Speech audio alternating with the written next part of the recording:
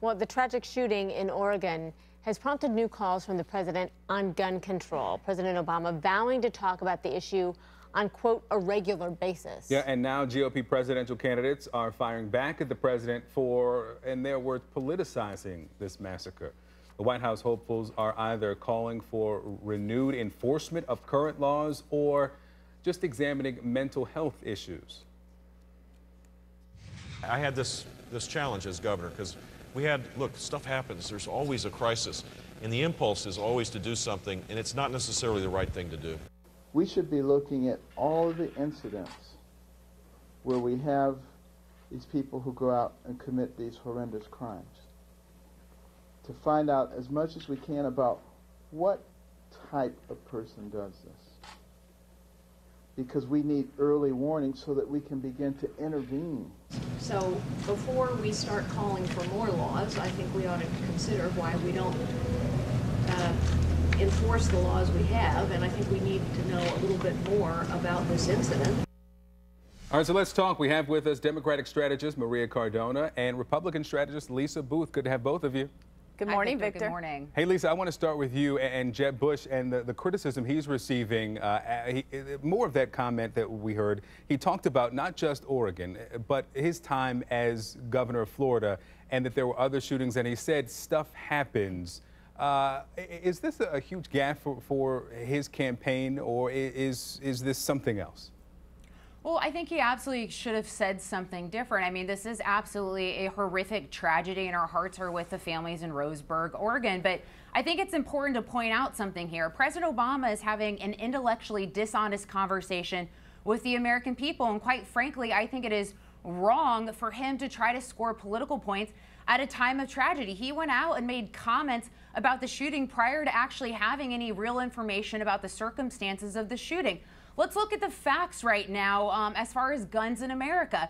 The FBI every year does 22 million background checks. We have over 20,000 federal and state laws on the books, and these common sense gun reform proposals that President Obama and other Democrats are talking about would have done nothing to have prevented this shooting. We know that the shooter, a state like Oregon has universal background checks, but the shooter was able to obtain those guns legally. If you look at the shooting in Virginia, the shooter there was able to passed a background check and obtained the gun legally. The same instance in Charleston. If you look at the instance of Sandy Hook, the shooter actually did not pass a background check, but stole the guns. These criminals are lawbreakers by definition. So adding more laws to the books when we aren't following our current laws is not going to prevent them from getting guns and committing acts of evil. Maria, let me come to you, because in the question about adding guns and stricter gun laws, that was put to presidential candidate Senator Bernie Sanders. And some people unsatisfied with his answer. Listen to what he said on MSNBC. We are all disgusted and horrified by these mass killings, and as the president indicated, we're tired of sending condolences, and we know that it could happen tomorrow, it could happen again a month from now.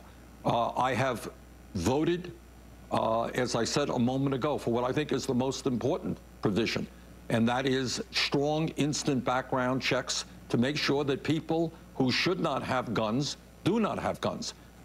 And I have voted to eliminate this gun control loophole, which is what we have got to do. But it went on to say that you can sit there and say, we can do this, we can do that, but you've got a whole lot of states in this country where people virtually no gun control at all, and we're going to have some success. We are going to have to start talking to each other, but no suggestion of any stricter gun laws. Is that going to hurt him moving forward? Well, I think that what he's going to focus on, and frankly, a lot of Democrats, including Hillary Clinton, have focused on, is that we should have stronger background checks in every state. Because the problem is that we don't have a uniform way to figure out who is buying these guns, how are they getting them, why are they getting them if they shouldn't have them, given their criminal records, or perhaps given the fact that they are mentally ill. The problem with what Republicans are talking about is that they don't want to do anything. They don't want even for the federal government to be able to look into the circumstances under which these guns are obtained, to look into having more records from gun owners, having more records from folks that are perhaps mentally ill. And the problem is, if you don't do anything, these things are going to continue to happen. The fact of the matter is that the majority of Americans, including the majority of gun owners, do believe and do support having more stringent background checks in every state for people who are looking to buy guns. And the president was absolutely right to politicize this, because this is a political issue. When this is something that continues to happen and nobody wants to do anything, including elected leaders, because they feel like they're being held hostage by the NRA, it is absolutely the responsibility of people who want to be president and people who are looking to be leaders to focus on solutions. Lisa, let me come to you. Let me ask you this question. I want to get to specifically the candidates. Carly Fiorina, Ben Carson proposing here, enforcing the laws that are already in place, while other medical background as well, a springboard to discussion of medical health. I mean, are we seeing that is resonating? Because I want to keep this to the conversation of those who want to be the next president. Well, and Victor, you're absolutely right. I mean, look, Carly Fiorina is absolutely right. Look, we have 20,000 federal and state laws on the books, and Maria is perpetuating the same intellectually dishonest conversation that Democrats are wanting to have to push their anti-gun agenda in America. The reality is the commonality that we continue to see with these shootings is a mental health issue.